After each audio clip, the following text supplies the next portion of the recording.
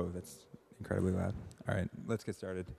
So the title of this talk was originally Adapting Content for Mobile Consumption. But in the true nature of adaptation, we actually changed the title to Learning with Mobile to make it easier to consume. So this is about learning with mobile, learning specifically on Wikimedia projects. So just quick introduction. I'm Jon Katz. I'm the lead product manager for the reading team at the Wikimedia Foundation. And this is Nirzar Pangakar. Did I get that right? Yeah. Yep, he's design manager for the reading team as well. And before we start talking about mobile, I thought it might be worthwhile to introduce the reading team. Where did it go? The slide is gone. There was no slide. Okay, great. The reading team is a year-old team at the foundation, and our goal is to improve the reading experience for all the people reading Wikipedia worldwide. It's about 25 people, and it's designers, engineers, some researchers, and product managers. And what we do is research our readers, try and understand them better and their needs better, design new features, and then build those features for readers. And in very simple terms, our basic strategy is to recognize kind of the fundamental aspects of how Wikipedia is consumed worldwide. And essentially, there are regions of the world. They tend to be affluent regions where Wikipedia is well known and well used. It's used by almost everybody. And in those areas, our role is to adapt Wikipedia and ensure that we retain those users that we currently have using Wikipedia. And in less affluent regions of the world and other places, Wikipedia is not well known and it's not used very much. It's actually very surprising to those of us from the United States that in some places people just don't know about Wikipedia at all. And in those areas, our goal is to kind of find new readers, make sure they know about Wikipedia, and make sure that Wikipedia is useful for them. And I will say that, generally, the goal of the reading team, we've been focusing to date on Wikipedia, but that most of the things we're going to talk about today apply to all the other projects as well. So that's our general strategy, but basically we break it down into 3 initiatives. And the first initiative is probably the biggest. That's improving the encyclopedia experience, and that's essentially taking what we have with Wikipedia, adapting it to modern experiences, and just making it better for our existing users. And then, as mentioned, there's an initiative to make it better for places where they don't have the greatest internet sometimes, and they don't know about Wikipedia. And right now we're in the research phase of that. We've sent some teams to Nigeria, India, and Mexico really to try and understand better how people access knowledge in those places and around the world. And we expect the kinds of features we might build based on that research would be things like offline capabilities, speed, bandwidth, and language switching. And then lastly, we have a small effort focused on experimentation, on new experiences for Wikipedia and the other projects. And currently, our focus there has been on interactivity, making Wikipedia more interactive for readers, and potentially identifying ways that we can kind of casually get them interested in editing by having minor contribution mechanisms. So we don't do this in a vacuum. We don't do this based on our stomachs. We do this based on data. And the data is both quantitative and qualitative, based on measuring how people use Wikipedia, and also actually speaking with them and videotaping them and watching them use the site or use new features and understand what we could be doing better. And then actually going to other places and just seeing how they use the internet in general. So let's jump into the real focus of this conversation, which is mobile. Mobile is real. You can wink at me or wink from your computer if you think that mobile is not the dominant paradigm for using the internet these days. You can. I'm saying you can wink, so you don't have to kind of raise your hand and show yourself. But these next few slides are for you if you winked. We've been talking a lot about the growth of mobile. Mobile's been growing for a long time, and desktop has been shrinking. But we've actually come to the turning point, the point at which there are more people who use mobile only in the US than who use desktop only. And that's the US, and we expect that the gap is even larger in other places where having a mobile device is the most cost-effective, practical way of using the internet. And we see that this pattern applies to Wikipedia as well. Mobile views are growing pretty rapidly, while desktop is declining also pretty rapidly. time to look at some pie charts. So the reason a lot of us aren't kind of familiar with mobile so much is when you look at this room and who we are, 97% of us are still editing on desktop, and only 3% are on mobile. But when you look at readers, you see that it's about 60-40% in terms of page views. So that's in terms of like the amount of knowledge consumed. But when you look at actual unique devices, meaning that which is a proxy for users, 60% of our users are accessing us through mobile, whereas only 40% are accessing on desktop. And so we see a discrepancy here where more users are using mobile, but they're not using it as much. And part of that is just the way mobile works. Mobile users tend to have shallower sessions, and they tend to visit more often. But so far, what we've seen on Wikipedia is that people visit more often, but not enough to counter-effect the impact of shallower sessions. And the result is here. You have 2 times more page views per month per device on desktop than on mobile. So we're going to talk about some of the challenges we face with adapting our content for these massive number of mobile users to help rectify that. And so Nirzar's going to kick that off. Hey, hi. As Jon mentioned, there's this gap of desktop users using reading articles on desktop more than mobile, and we wanted to speak to some of the might be the reasons for that. So we wanted to present a few challenges today for our mobile reading experience. And to make it a little bit easier to sort of present, we wanted to bucket them in 3 parts. So starting with new reader reader needs. So mobile users use mobile phones to read very differently than how desktop users use desktops. And that basically, you can see that in terms of how people use Wikipedia also. So if you look at some of the reader patterns that we have, only less than 10% of readers reach to the bottom of the page on mobile phones. And like 60% of mobile readers never open any section on mobile web. So that sort of makes the top of the article section really important for us. And I wanted to speak to some of the things that we are doing to sort of solve that. So we are doing things like lead images, Wikidata descriptors, and lead paragraphs above the fold to sort of get really high value from a really, when you look at the article in a glance. So you can see the difference here, the value it's providing in terms of like before we did the transforms and after we did the it's way better to understand the topic that you're trying to learn.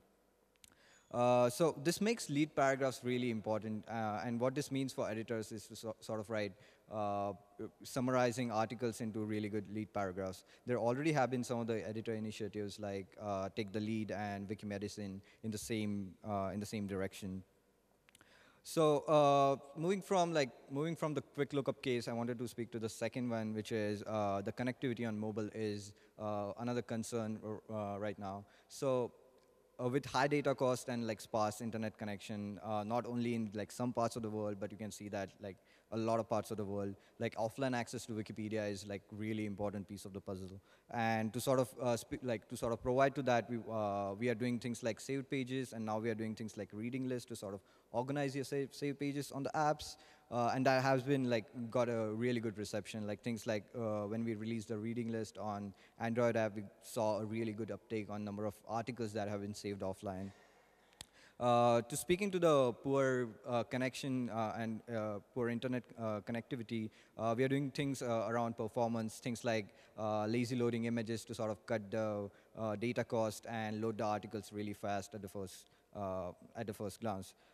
So moving from the performance and the use cases, the other thing that mobile users tend to do, and it's a proven pattern now, is to use their phones as a tool to discover new content and without having any particular task in their mind. So you're on a train, you want to read something, and you'll go to, instead of going to Wikipedia, you might end up on Facebook or Twitter because they sort of deliver a discoverability method to surface the content. And in that same vein, we wanted to do something similar on iOS to sort of surface really relevant content to you. And also there is a lot of curated content done by our communities, which is really interesting to read. So as you can see here, like if I read something about Bitcoin, it's telling me other suggested articles, and it's like done in a very privacy-friendly way.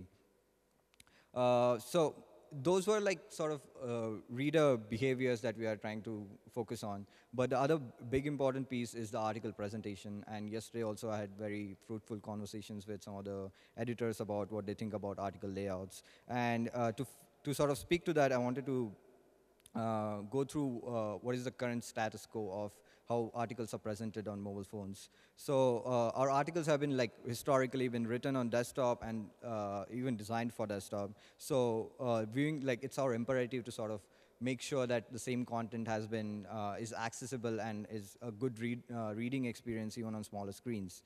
So to just illustrate this point, I wanted to go through quickly. I wanted to go through some of the things that we already identified and would like to fix sooner.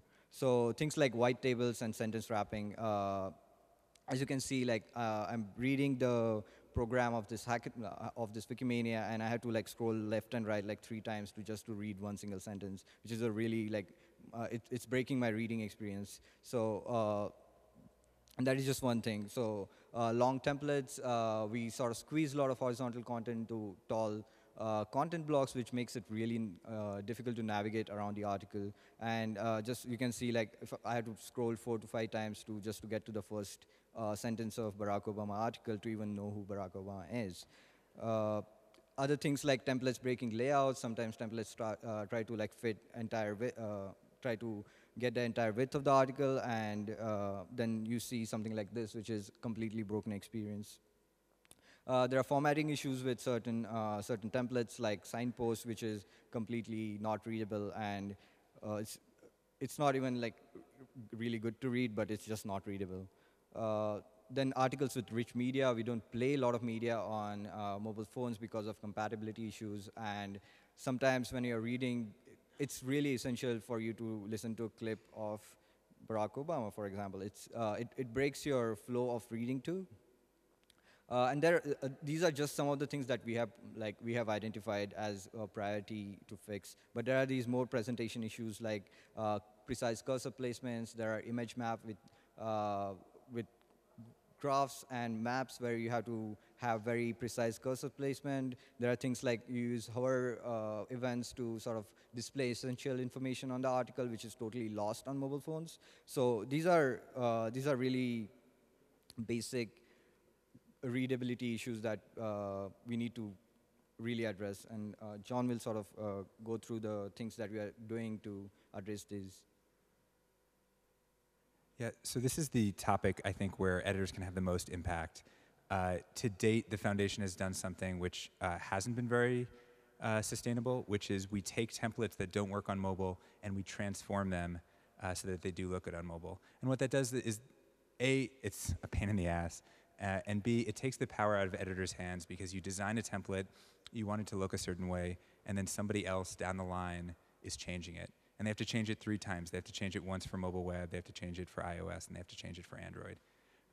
So it's really not a sustainable solution. And so the steps that we want to take to improve this are to first give you guys the ability to style templates for mobile.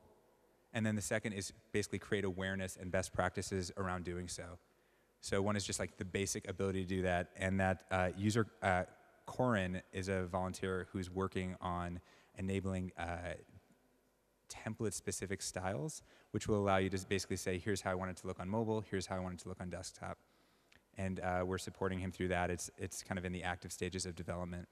But the next stage is really about awareness and outreach. So we basically want to create best practices to follow when designing a template or when using a template.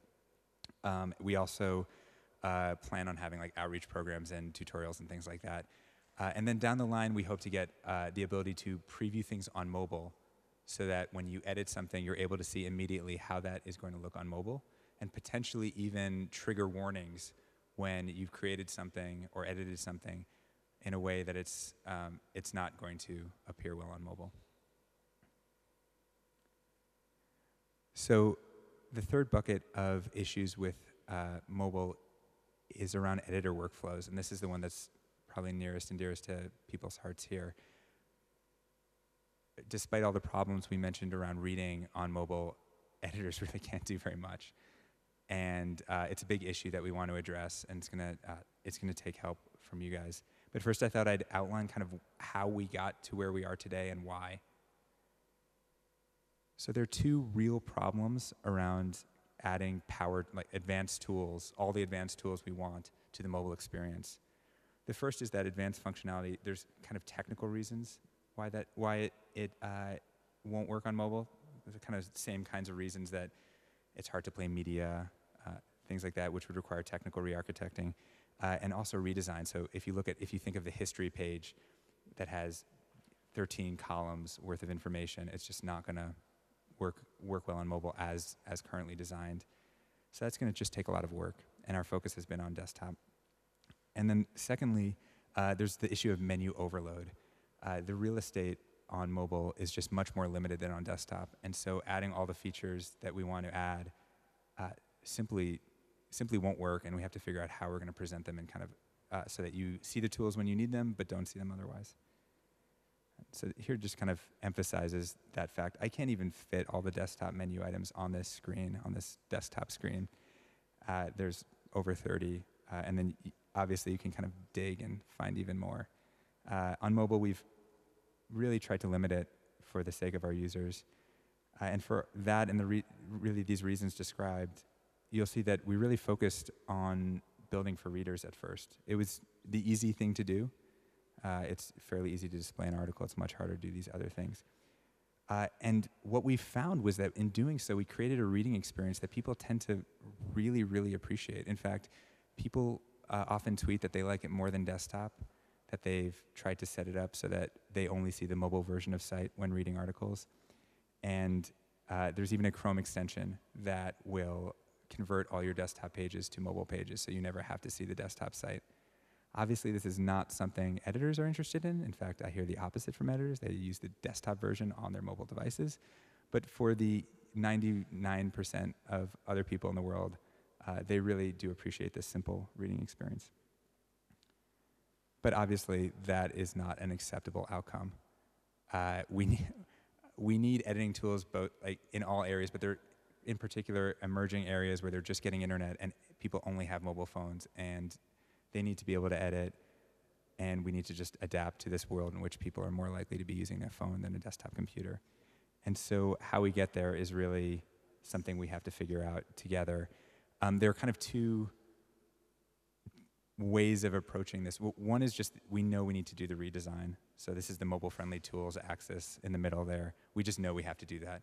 But the thing that's a little bit harder to understand and harder to grapple with, and we need help figuring out, is where we fit on this a certain spectrum. So on the one hand, we could have an advanced site or an advanced mode that power users go to, and all their toys are there.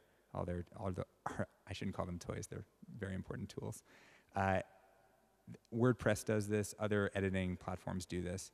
The danger there is that another important reason we need to enable editing on mobile is that we need to preserve the funnel from people who read Wikipedia to people who participate, contribute, and eventually become power users.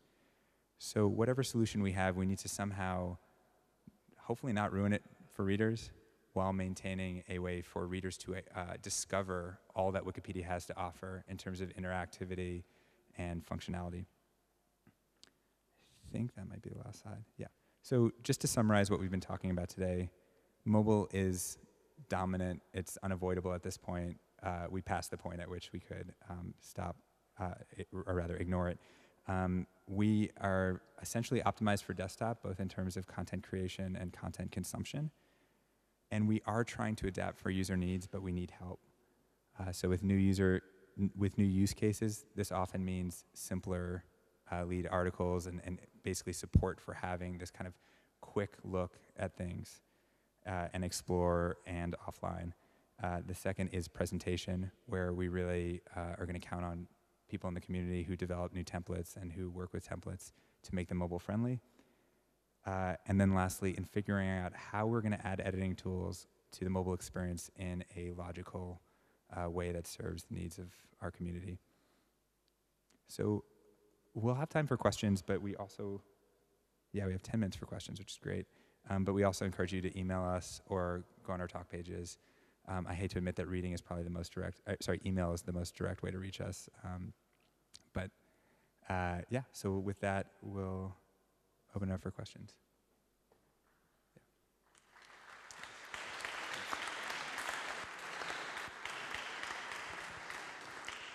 Hi, guys. Thanks for the talk.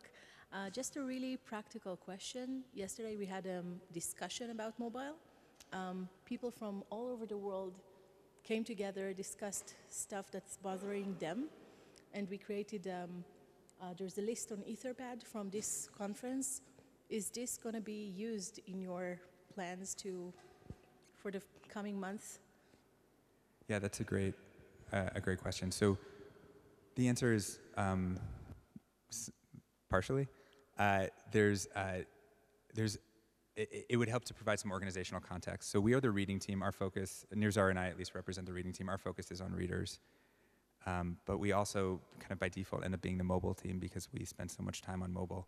There is an editing team, which is a huge team, and they have to date been focusing on desktop. And so some of the things that we talked about, I think the reading team could kind of take on as an extra task just because we're nice people and we care. But some of the larger things, the editing team, which they are experts in editing and collaboration, they're going to have to do that. And part of the challenge for them has been when they say that they want to bring VE to mobile or they want to do something on mobile, their stakeholders, in this case the FTC in the annual plan said, hey, we need you to actually kind of fix a bunch of things on desktop before you focus on mobile. And so we as an organization and an ecosystem need to establish it as a priority if it's going to happen just because we have limited resources.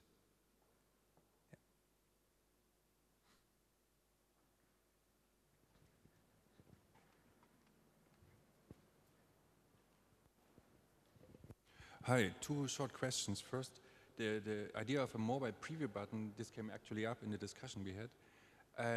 I wonder if you have an idea how this button would actually work, where it would be. And the second question, I hear the sentence desktop is declining a lot, and it's a bit less misleading usually, because it does not mean the total number of desktop access goes down, it's the percentage, because mobile explodes and desktop is kind of stable. Is this the case here? So I'll answer the second and then let Nirzar answer the first.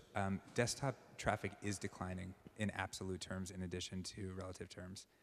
We had a slide up before, but it's 19% decline over, I think it's year over year, but I'd have to double check. But it is a significant decline, and mobile is growing as fast in some places, but not as fast in other places. So we're seeing an overall decline in some places in overall traffic, and it's flat in other places. But in almost no areas is it actually growing.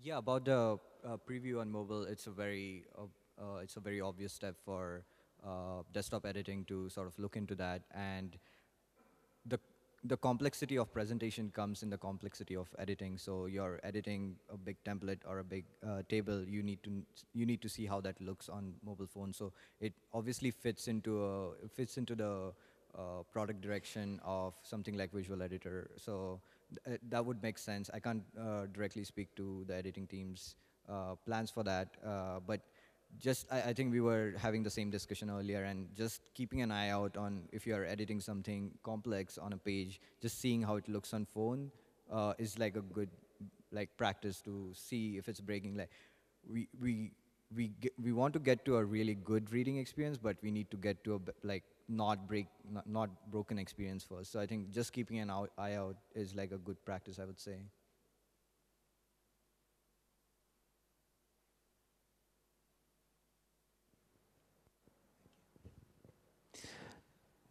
Hi, my name is Michael. Thanks for your talk.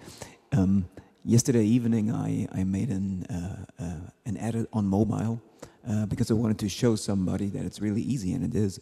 And then that other person told me, yeah, you can even use the visual editor on mobile. And I said, no way. And then it turned out that because he showed me that I really can do that, and I never noticed because I used the Wikipedia app. And I know you're from the reading department, so my question is, that was surprising to me yesterday. what role does the Wikipedia app play in your work, or is there any difference for you when you work on mobile access through the browser and via the Wikipedia app? Sure. Yeah, so I think, again, similar conversations I've been having like past couple of days, and I think editing on web and apps would come to a very similar place. I think Visual Editor on mobile is sort of in a phase where we are trying to figure out some bugs that are not even like Visual Editor bugs. They are bugs with the platform itself. Things like Safari on iOS has like upstream bugs that make it really easy when your keyboard is up and you're typing something. And we would like to sort of get to a point where it's not a parity feature parity of Visual Editor on desktop, but have let's say 5 basic workflows that you need for editing on mobile, and have a stable experience first, and then sort of take that and embed it into both the apps, because then sort of embedding things makes it really easy to sort of ship features in the future. So that would be the direction for apps and web to sort of work together.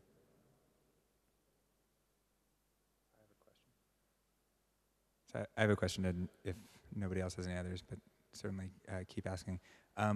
We asked for your input, and we want you to reach out to us on our talk pages and email. But one of the things we do as a reading team is we come up with changes we'd like to make for our readers, and we often have trouble getting feedback on them. And we care about reader feedback, which we get from kind of qualitative interviews, as well as traffic and behavior patterns. But editors are really important stakeholders, and you're expert users, and you have a lot of say. That you make the work, so you should have a say in how it's presented and how people use it. But we've had a hard time reaching people.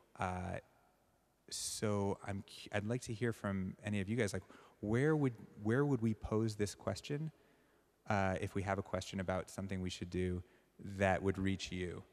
And I'll say we've posted a bunch of things on MediaWiki and haven't heard much. But yeah.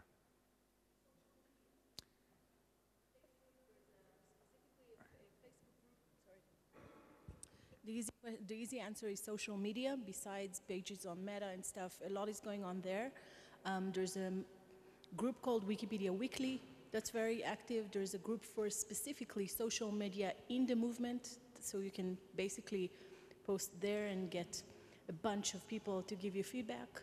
Or you can actually open a group specifically for mobile development and ask all the groups to people who are interested to give feedback to join that group.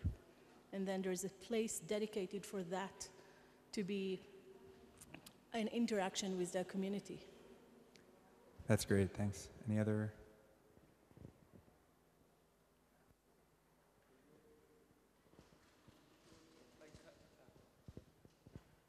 Thank you.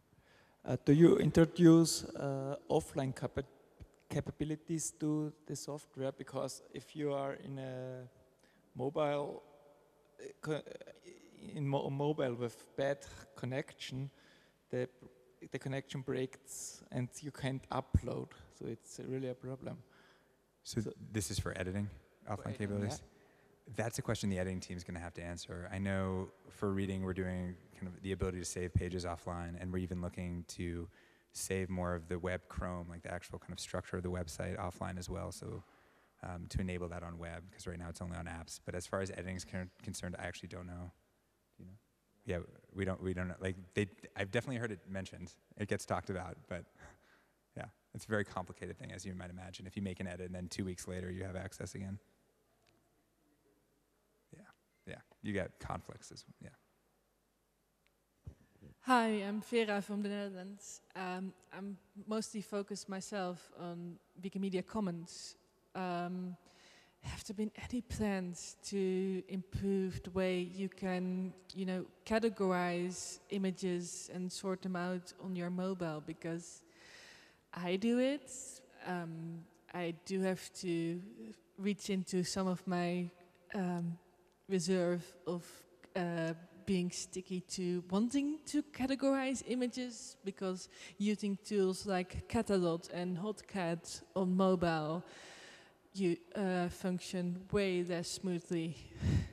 So yeah, we've actually identified images as probably one of the things that should be easiest to do on mobile. In fact, easier in many ways than desktop. If you imagine swiping yes or no, or simply, like even a reader could probably, I would hope, look at an image and then tag it with a category.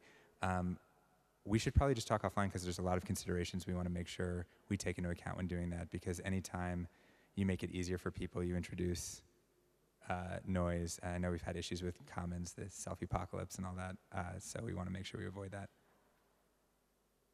Cool. We're done. Thanks.